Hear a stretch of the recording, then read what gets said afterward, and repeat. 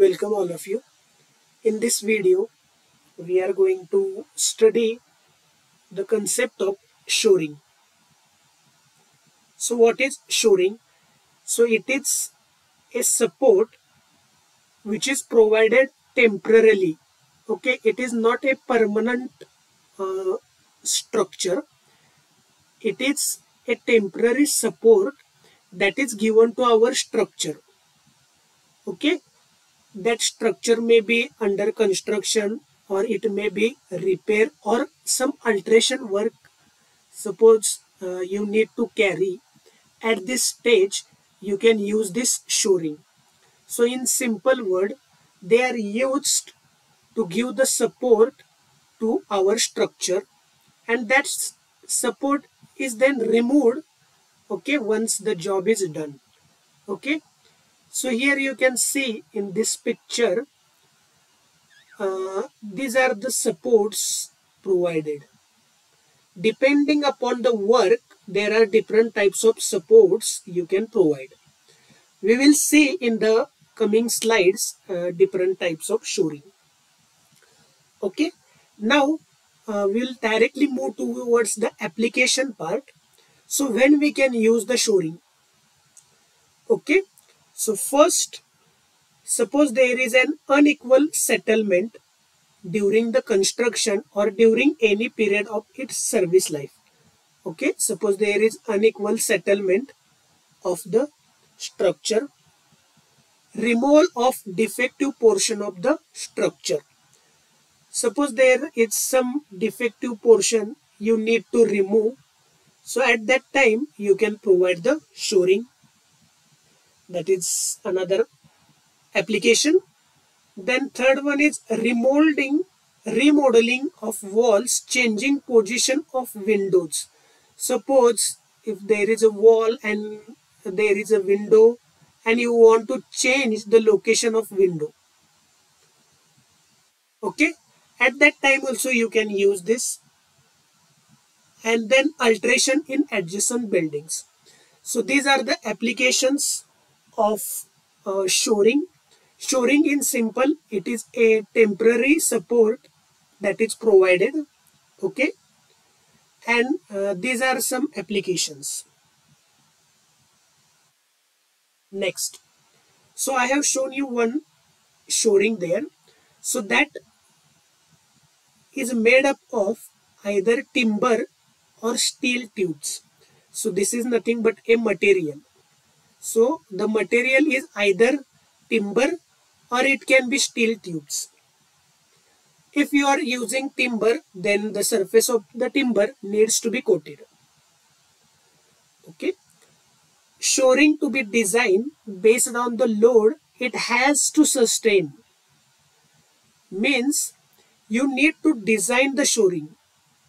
For the design, you need to assess how much load is coming so that you can take the sections. Okay, and as per that you can apply those supports. So it depends upon how much load is coming. Okay, shoring may be internal or external. Okay, so suppose this is your structure, so you can either give the support internally or you can give the support externally also. Means it can be given internally, it can be given externally. No time limit for the shoring. Means what? There is not a time period like that for 7 days you have to keep the shoring. Okay, it is not like that. Unless and until your structure is not getting safe, or you whatever you are doing the changes or repairing work, you can keep your shoring. Okay, now as per the requirement there are types of shoring. Okay, so first type of shoring is racking or inclined shore. Okay, racking or incline. So what is the use of this shore? So this shore is used to give the external supports. So for external support, we can use this type of shoring. So I will show you here the figure single racking or inclined timber shower. So this is your wall, and for this wall you need to give the support externally. Okay, as you can see it is inclined, so it is called as inclined shower or racking shower, and the angle of this shower is generally kept 60 to 45 degree. So sorry, 60 to 75 degree. So that should be the angle. So this is your wall and this is your shower and this is your ground. So this angle should be 60 to 75 degree, and this member is called as a racker. Here you can see this member is called as racker. Here you can see one plate is there. So here you can see this is a plate. So this plate, if it is not present here, then it would be like a concentrated support. Because of this plate, the support gets uniformly distributed. So the role of this plate is give supports uniformly.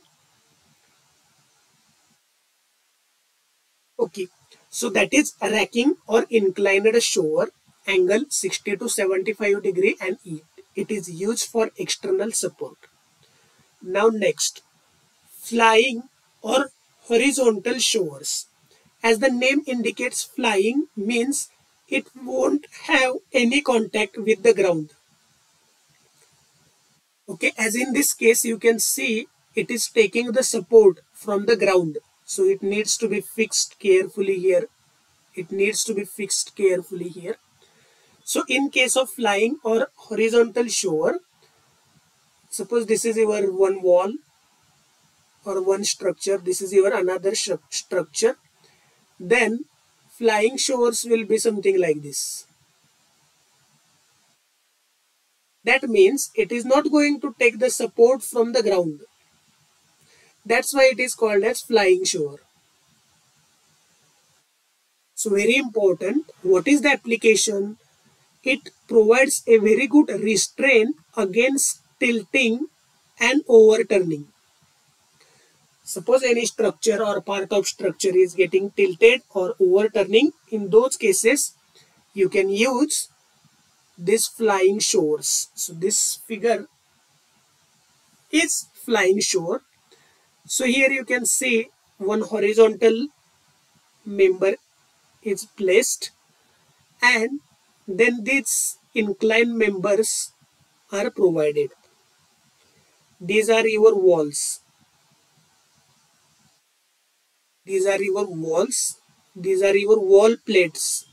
I have already told you that these wall plates provide uniform support.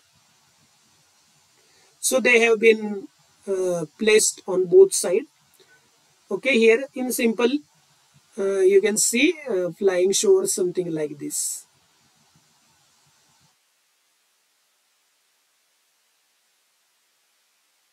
Okay, here there will be some locking and support system will be provided.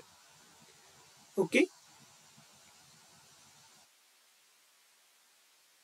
next, dead or vertical shower.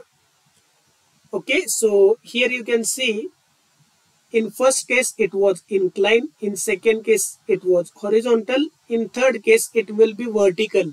Okay, and it is provided on ground supporting vertical loads. So let's see the third type of shoring, that is dead or vertical. So let's suppose this is your wall.